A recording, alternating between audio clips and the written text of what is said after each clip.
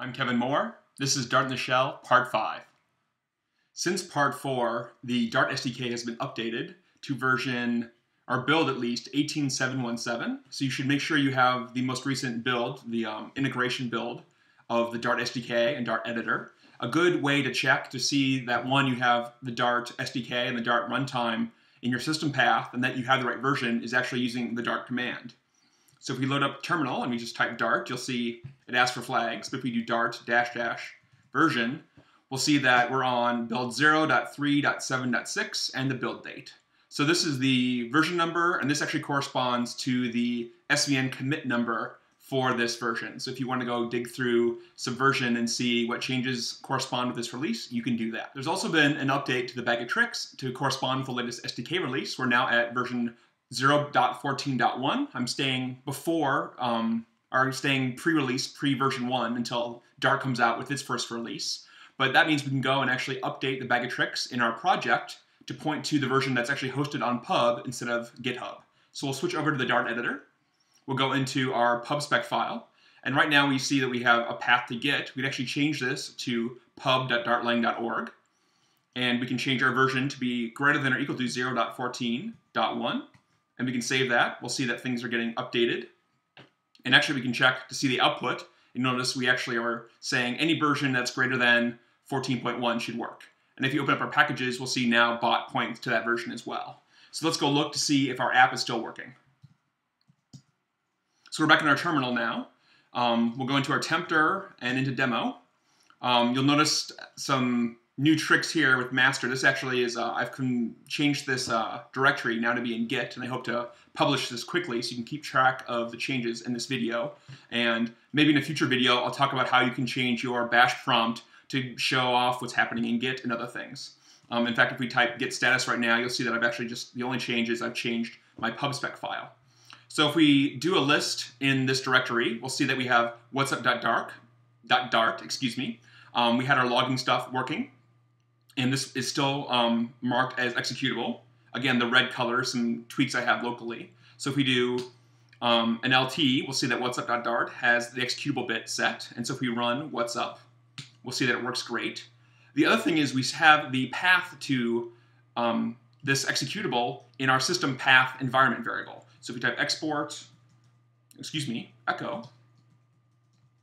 you'll see that this directory is in our system path environment variable. And that means that if I go to a different directory and type what's up, it still works. And obviously we can yell, and we can add a greeting, and say hi to my wife. And that all still works. Last time I promised we'd get into building some advanced features into our Dart application using some features in the bag of tricks and try to integrate more deeply into the bash shell. And one of the ways we can do that is enabling tab completion for completing command names. So the example most people are used to is completing file names. So if we go into my source directory and go into GitHub, you'll notice I can hit tab and it completes names of things. It completes the path name for GitHub, for instance. And if I type in bot and hit tab, it completes that. So that's kind of the simple way, the obvious way everyone is used to completion. This works pretty much the same in Windows and other places. Something else that I think a lot of people aren't aware of is that applications, individual new commands can actually register for this completion service. The example I gave a lot was brew. And so the command is homebrew. And basically homebrew, this might be worth another talk as well, is a way of managing packages for Unix packages for Macs. And I think it works on some Linux distros as well. So it's a great way to install if you want to install the latest versions of Git or Ruby or Python. I have a custom script that I wrote to manage installations of the Git SDK and the Git editor. It's really nice. And so Brew has custom completion set up for installing things looking at commands. So I can go in and type brew info, for instance, and let's look at, what's a good example? Git. And so we hit tab here, and we're not actually doing tab completion against the file system. We're doing tab completion against the set of recipes in Homebrew. And so we can look at Git, for instance. I can type brew and hit tab and see a list of commands for brew and a list of flags. So brew I can do, what's a good example here? So I can type home and hit complete that and type Git again and hit enter, and it'll actually open the home page for Git. And so this is actually a really great set of features if you're building a command app or command line application that you want people to explore it and figure out what's available, or just if you're not sure what commands are available, you can always use tab completion. Git's another great example that has easy ways to list out available commands, to complete names of branches, and other things. To understand how command completion works in a shell, we first need to expand the notion of what we think a shell does, or the kind of things you can do in a shell. And this is actually eye-opening for me, and I've even learned some things in the last week, so I hope I get most of the details I'm explaining here correctly. I'm actually consider myself a relative newbie in the shell, especially compared to old Unix hackers. I certainly don't have enough facial hair to claim expertise in this area. Something a lot of people talk about when they talk about languages, and actually one of the first feature requests for Dart was to build a REPL, a read, eval, print loop. And this actually was my first programming environment. I learned BASIC in a REPL, which allowed me to type in commands, execute commands, define new functions, all just kind of inline in a terminal. And my first experience with a REPL that I really understood in the Unix world was doing Ruby. And actually, IRB is the Ruby interpreter, Node has its own interpreter, Python has one as well. And what I've started to evolve my understanding of is that Bash and shell environments generally also have a notion of a REPL. So let's go back into our demo directory, and you'll see that I actually have a script here, bash test.bash. And so you'll see that I've marked it as executable. Let's look at the content. And you'll see that I'm doing an echo and echoing out some variables.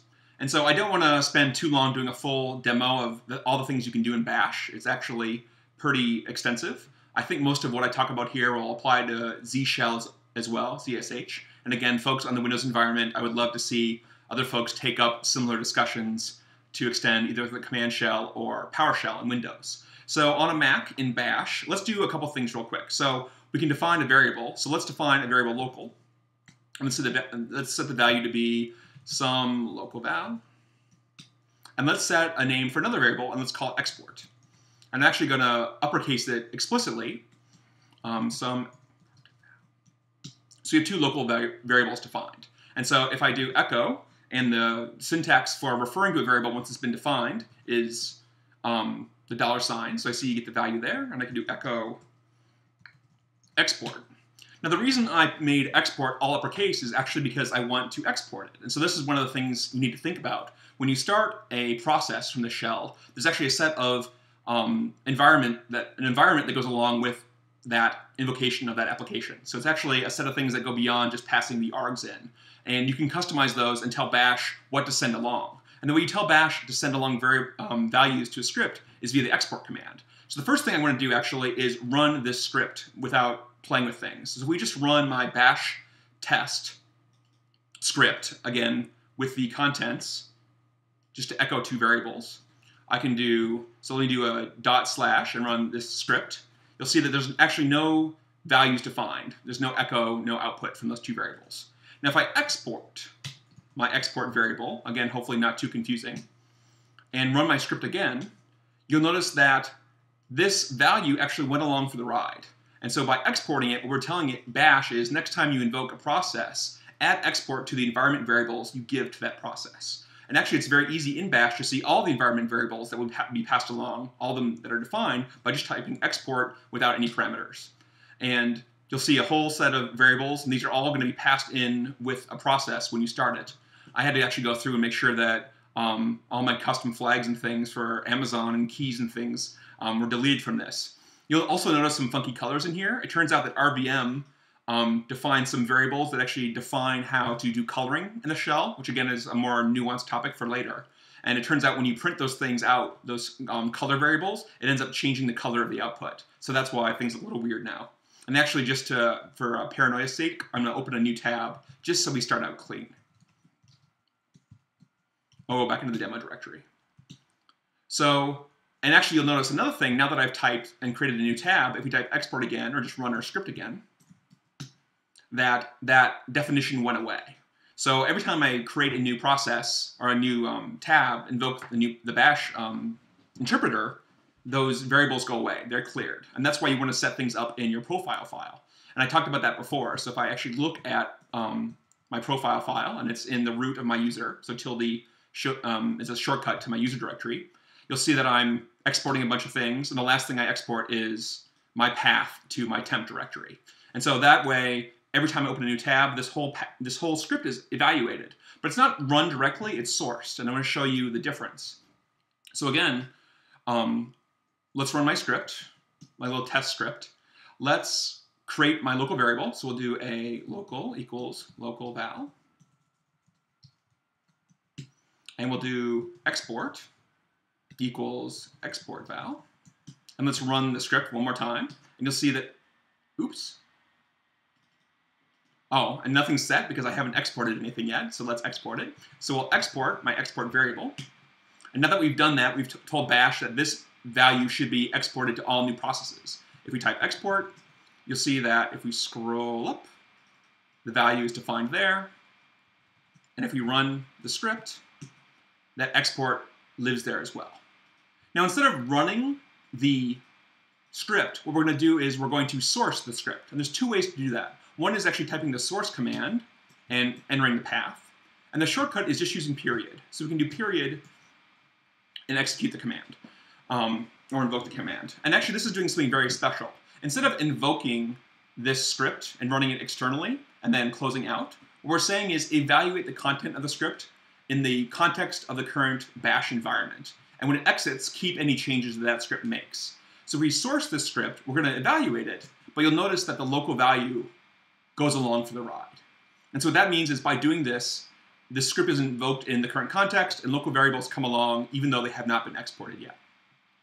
And one other thing I want to show quickly is, so we'll go back to running it, and you'll notice that if we run the script, again, the local variable isn't available there.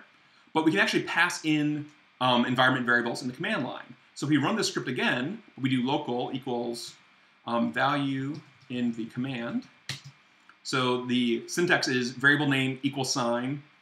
One, you can do other val equals foo, whatever you want, and then run the script. You'll notice that that variable gets passed along as well. And so if you're in the Dart environment and doing executables, you can actually access those environment variables, and I'll show you how to do that in a little bit. So now that we understand a little bit about the difference between having local variables defined, that Bash actually is an environment, that we can export variables and those go along for a ride, we can now go back to talking about completion and how completion works. So along with defining variables in Bash, because it's a REPL, a read, eval, print loop, and it has notions of environment, you can define functions. And actually that is how completion works, doing custom completion. So let's go back to the example we gave first, which is how Homebrew does command completion. So in order to enable completion for Homebrew, you actually need to add some environment variables to your profile file. And I keep saying .profile as the example. You should keep in mind that depending on how your system was set up or how you started things out, you might be a .bash RC file, and it might be a .bash profile file. And there's, again, I think I talked about this in a previous video. There's some subtle differences here. Read up on it. I've had .profile forever, and it works great for me. But there are subtle differences depending on if it's evaluated when you launch your machine, if it's evaluated every time you open a new tab, and other things. So depending on what you're doing, it really matters. But for me, it's a .profile file. So let's look at the top of my profile file. We're in my root directory of my user. And you'll see the first thing that Homebrew does, it actually injects this script, is going into all the files in this directory, bashcompletion.d, and it says for each one of those .file name. And so as we saw before, this means source this file name. So go to all these files and evaluate those files in the context of the current bash shell. So let's go into that directory and see what's there.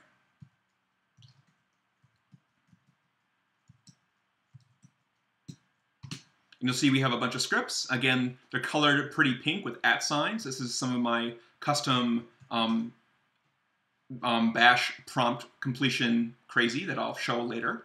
And so if we look at all these files, we see they're pointing to a bunch of other places. And they all have extensions .bash or .sh or bash completion. So let's look at the brew completion. And actually, we'll open this one up in Sublime.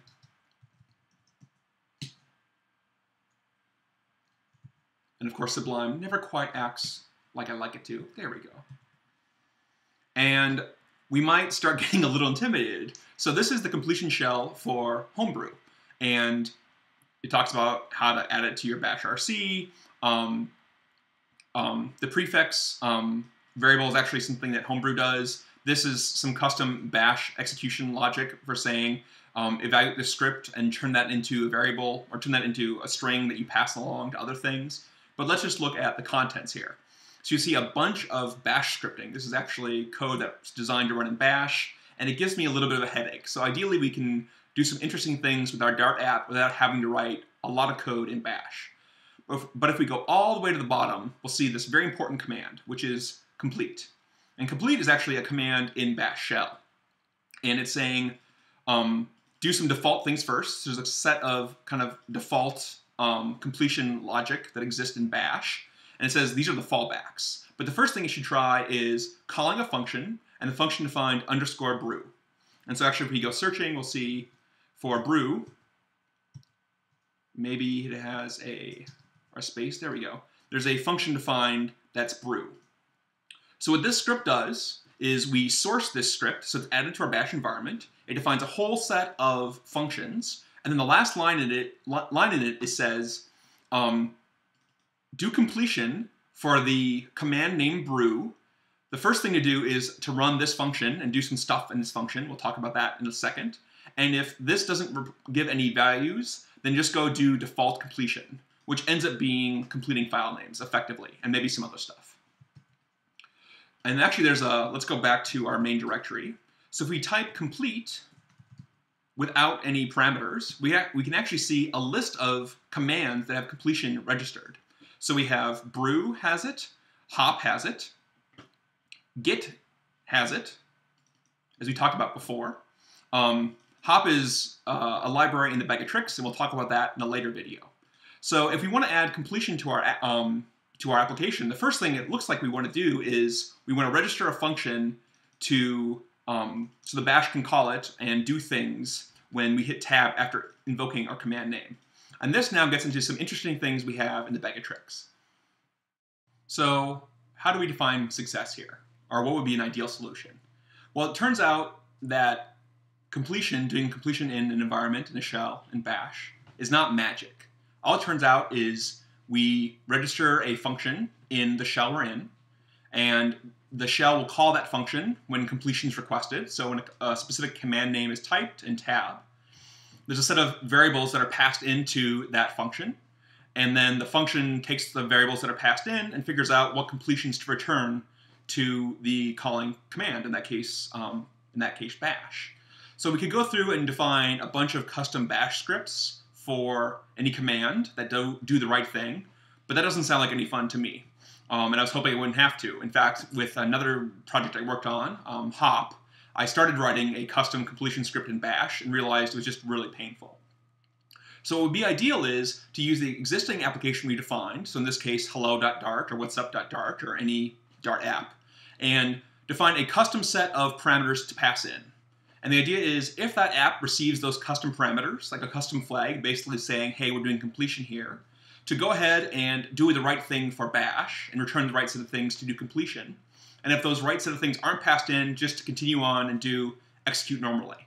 And now we can write all of our completion logic in Dart, which is much better since we already have our application logic in Dart, and still get all the features we get in bash.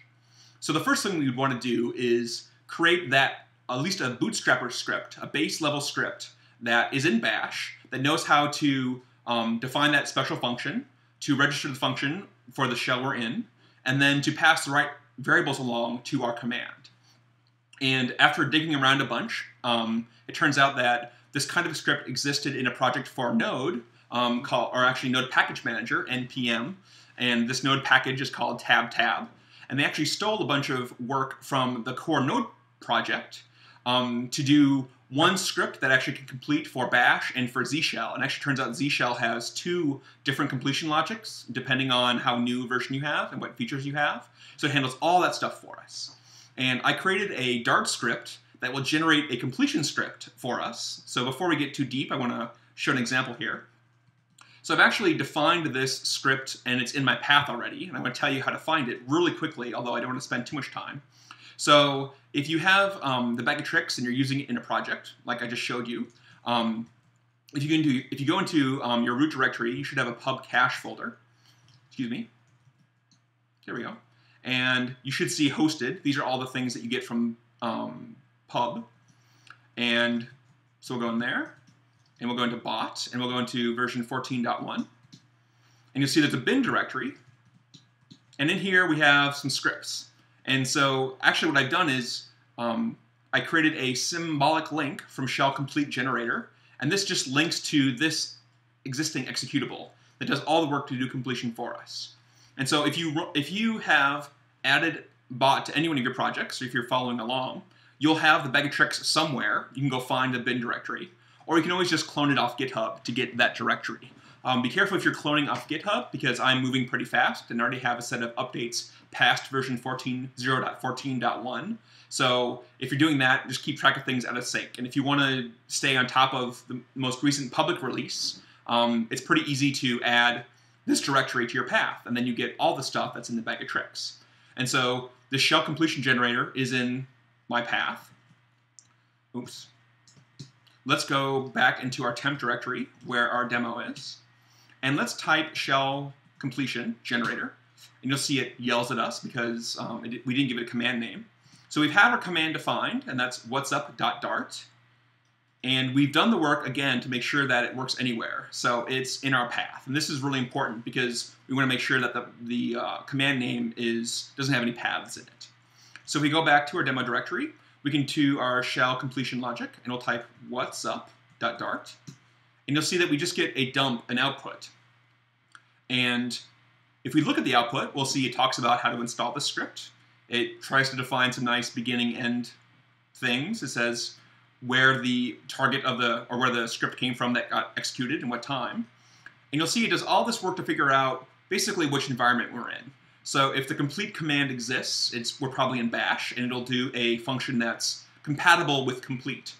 And just like complete exists in bash, there's a couple other commands. I think both of these are specific to ZSH. So there's compdef and this one. And so I'd love to claim that I figured all this out myself, and actually it was just all shamelessly borrowed from the Node Package Manager set of code. So thanks to those guys for the work they did to figure this all out. Great about open source, right? So we have this generator that generates this script that looks a little scary, but we don't care because we'll just trust that it works.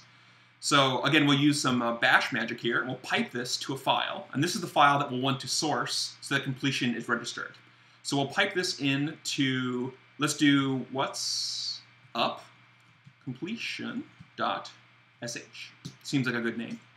And so again, the pipe command basically says take the output and print it into a file. And so if we do more on that file now, we'll see that there's the contents of the output. So now we have this great completion script. So if we source this completion script,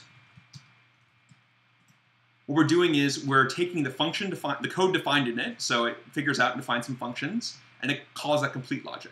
So if we source it, now we do the magic complete method and just do the list, we'll see that we have now registered a function for what's up. The function is actually named __ what's up dart completion. So if we try to run what's up.dart, it'll call this function. And what this function ends up doing, and we can scroll up to look at it, is that it invokes what's up.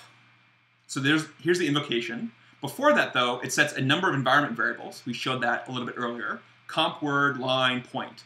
This is all of the words that are after the name of actually it includes the name of the command plus all arguments after it, separated. Comp line is the full string that represents everything that was in the command prompt when tab was hit. And comp point is the point in the line. And this is interesting and I haven't supported some of this yet, is that if you're in the middle of a command or you want to edit a flag or an option and you've typed out a bunch and you move your cursor back, it says where in that line your cursor is when tab was completed.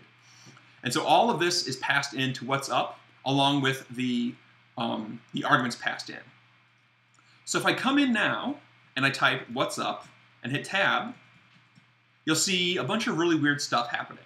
So what's happening here is bash is executing our command with these arguments, completion -- and what's up doesn't know what to do with it. It assumes it's just executing normally, and it's basically dumping out its output, its normal output, and bash is interpreting it, and so you're getting these weird what's up things happening. But what's nice is we kind of have proof now that bash is actually invoking our application when we hit tab. So now we're in an interesting spot. We'd like to be able to get into Dart now and see what's happening in Dart and be able to debug a little bit, see the parameters that are passed in. And usually the way we would look at debugging Dart, or seeing what's passed in and printing it out, or seeing what's happening, is to do a bunch of print statements. And the problem, of course, when you're doing completion is, if you're doing print, print, print, what you're actually doing is you're feeding bash in completions. And so it's really tough to debug. And now you probably understand why I went through the whole video talking about logging. Because now what we can do is use the log logic that actually exists in bash to show what's being invoked as we're trying to do completion. So we'll go back to our split window logic. I'm going to bring my other window over here. So we'll do one window there, one window here. We'll go back into our temp directory demo, and we'll do our tail-f into what'sup.dart.log, and we'll see that's running now. Let's go back to our Dart editor, and we'll see our what'sup app that we had before. And so we have our options here. So what might be interesting right away is let's log the arguments as they're passed in. So we can do our log.info, and we'll do args.toString. And we might even do a prefix here. We can do /tab to have a little bit of space. And then there's a bunch of ways to do this. We'll just do concat here. So we'll do that much. And so let's go back, and actually, to make things easy, we'll split vertical. And so here's our log output. Let's just run what'sup normally. And you'll see that we have no args passed in. Let's run what'sup and do -y for yell, greeting. Let's talk to my dog this time, and you'll see the args passed in. Now let's call and actually do completion. So if we do what'sup.dart and hit tab, we'll see that the args passed in are completion, --, and then whatever's been typed. And you'll notice every time I hit tab, basically completion happens, it changes the output of the command, and then we have more stuff kind of piled on as we're executing. Now we've done the work to grab the args that are passed into the process, but as we discussed before, there's also a set of environment variables that are passed in. And the way you access those in Dart is via the platform class, which is defined in Dart.io library. And so you'll see that in the platform class has a static property environment that's a hash. So if we go back to our code, I've pre-populated this already. I imported the Dart.io library, and then I grabbed the environment variable from platform. And just to make things a little bit more readable, I did a couple things. I grabbed the keys from the environment, turned it into a list, and then sort doesn't return the list, so I use a double dot syntax to take this list and sort it. So I have the sorted set of keys, and then I loop over those keys, and I grab the key and the value. So if we go back to our terminal now and type what'sup and just run it normally, you'll see that as I scroll up our log, that we get all the environment variables that were passed into the process. And one thing you'll notice is there's nothing in here about comp anything. But if we hit what'sup.dart, let me scroll this to the bottom, and hit tab, you'll notice now we have a whole set of variables that were defined in our completion script that define the number of words that were passed in, the text of the line, and the point in the line where the completion happened. So if we do what'sup.dart,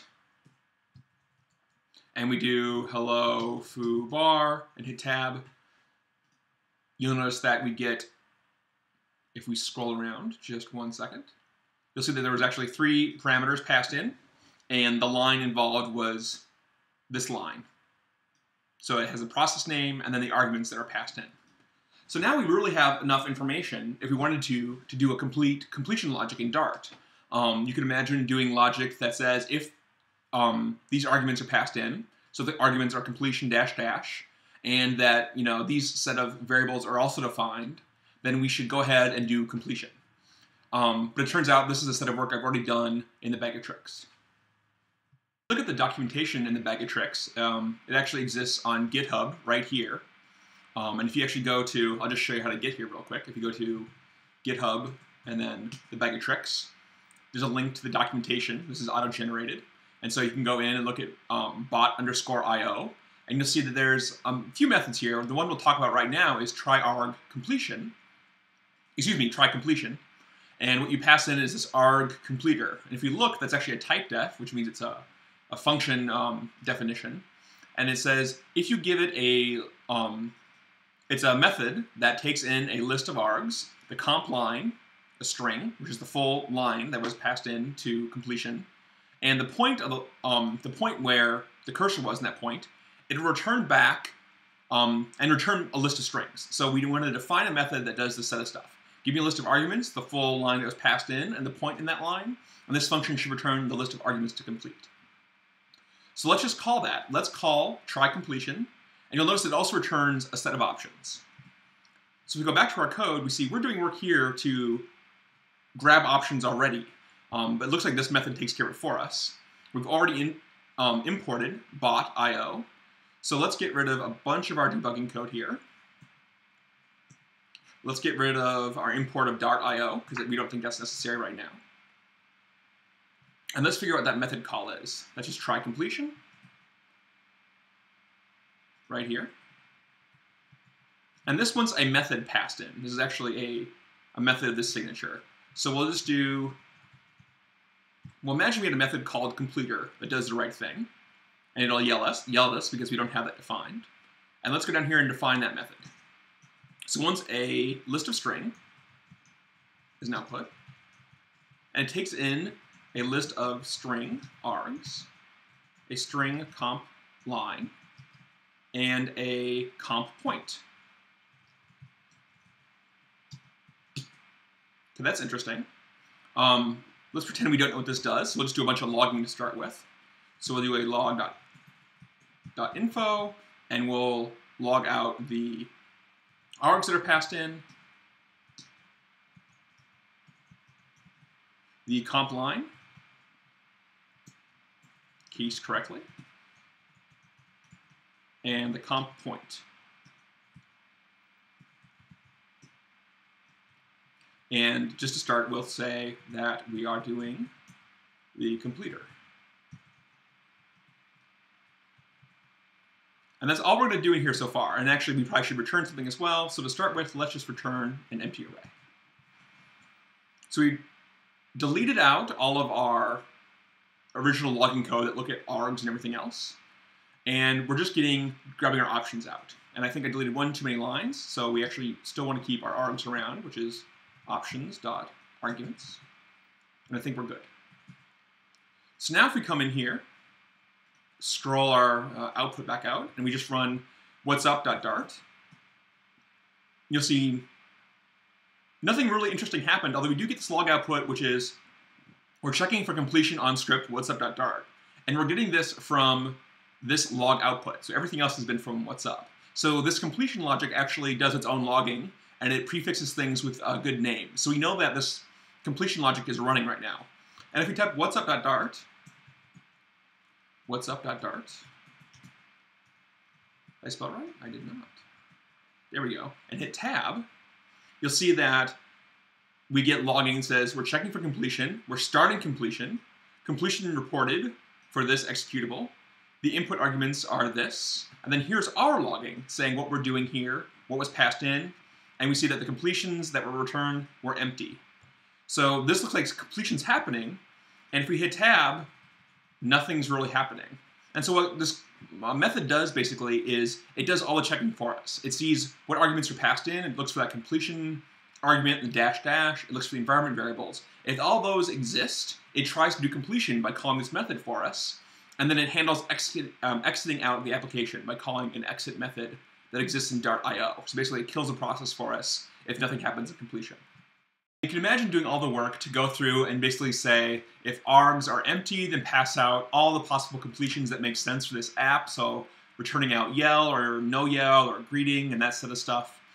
That sounds like a lot of work. And actually, our arg parser already has a whole set of logic in it. And so that actually gets to the other method I wanted to talk about in the bot.io, which is try args completion.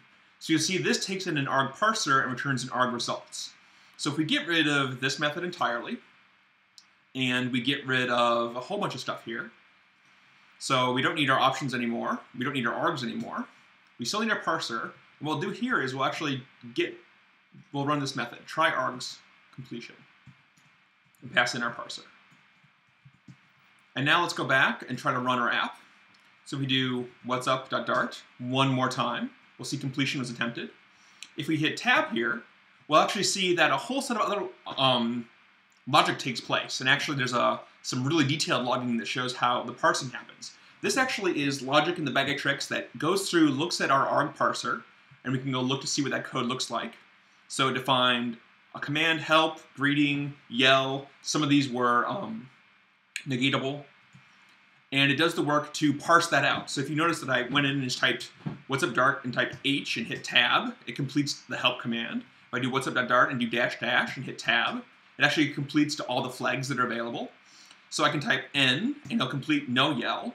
And then it's smart. So if I do another dash dash and hit tab, it automatically completes greeting, because once you do yell, it knows that this option is no longer valid, and it's the positive version of it is no longer valid.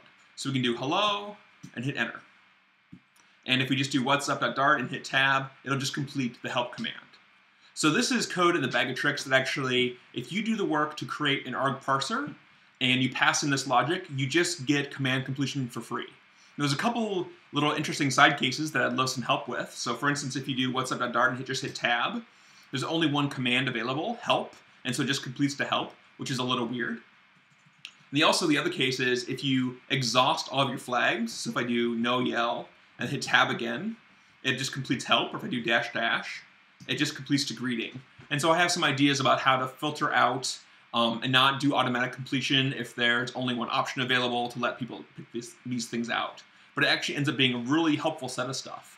And so if you want to look at a full demo that kind of shows all of this stuff in action, if you, again, go back to the bag of tricks, I'll show my own source directory, but you can clone it down yourself.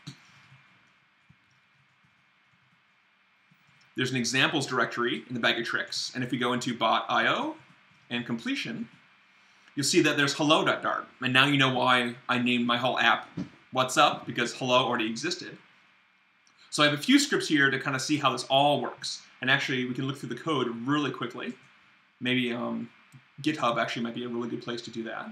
So let's go into the example directory here, completion. So you see we have an app, hello.dart, which might look a lot like what what's up is trying to do. Let's see if GitHub can load here. And so it shows all the stuff about what completer's doing. It handles subcommands. Actually, if you go look at our arg parser, we see that we're actually getting it from a test directory. So I'm actually testing it somewhere else. But you can go find where that source code is there. And then I have a script that does the completion logic. So this is the output of that script that we talked about before for hello.dart. And then I have a script that actually does initialization for everything. And so this is, again, sourced, as we discussed before. But this script does the work to basically make sure that the app exists and the completion exists. And then it sources and makes sure that the current path is in your path environment variable, so the command name works. And it sources the completion script as well. Where do I do that? Right here. So that completion works. So if we're in this directory and we just do source to our hello completion init, you'll see that we're sourcing that path and we're adding the path to our environment variable. If we echo out our path environment variable, we'll see that we now have that path in our environment variable. So if I type hello.dart and hit tab, you'll see complete works. I'm actually a little bit silly with it, so you see I have my full help output here. If I do hello.dart, help, I actually type assistance, so it's actually completing subcommands, because the help command has a subcommand, assistance. You can see that I can pass parameters into help. So in this case, I can yell. I can yell when I'm calling the help command, so I can get crazy and do hello.dart, help, and then do yell. And you'll see that now help is yelling at me. And it's actually a really helpful set of stuff. Another example that I support is this notion of options with allowed values. So again, let me type help without my yelling. So there's a salutation. So if I do hello.dart and I type --s for salutation, you'll see now I'm actually completing not only the flag, but the options in the flag. So if I type M, it completes to that set of stuff. If I do MR, further, and hit tab again, now do double dash, you'll notice that salutation is not presented as an option now because we've exhausted that option. So it really does a whole set of interesting stuff. So if you want to see kind of a full end-to-end example, go look at this example directory in the bag of tricks, which is really nice. If you want to kind of understand the method and what's available, again, it's in the bot.io library in the bag of tricks, and it's try arg completion. And if you want to just do your own kind of completion logic and not use arg parser, this try completion method kind of does the root set of things that are really straightforward and should make it really easy. So the three things you want to think about when you're building an app and you want to do completion: first, make sure you define it as executable. Second, make sure that you have some way to get it in your path environment because you want it to work everywhere without having to do the // or the full path to the executable. So put it in your path. Maybe it's more than three things. The third thing is use that shell completion logic, that script that exists in the bag of tricks, and that'll generate an autocomplete script for you, which makes, and then you need to source that script, and that will actually teach Bash that executable has a completion logic. And then you can use one of these helper methods. So the simple low-level one is try completion, and that'll do the work to parse out the right args for you and hand those over to a method, and so you can return your own completions. Or if you already have an arg parser and want to just handle it for yourself, you can do try arg completion. And again, this is all open source, so I'd love to find people that want to help me with this. There's some simple things that I don't support yet that I'd like to. For instance, if you're doing -s, excuse me, let me show the help again. You'll notice that there's abbreviations, so you can do -s instead of -- salutation. And it'd be nice if the completion logic knew that if I did this and hit tab, I should complete with the set of options for salutation. So there's actually opportunity for folks to help me here. I have a whole set of unit tests, and I think this is a really helpful set of things to make doing Dart code in the shell much, much easier. So if you have questions, please let me know. Add comments to the video. I'd love to continue this discussion. And next time, I'm pretty sure I'll get into hop and what hop does in the bag of tricks. Thanks for watching this very long video. I hope you found it informative. Please stay in touch.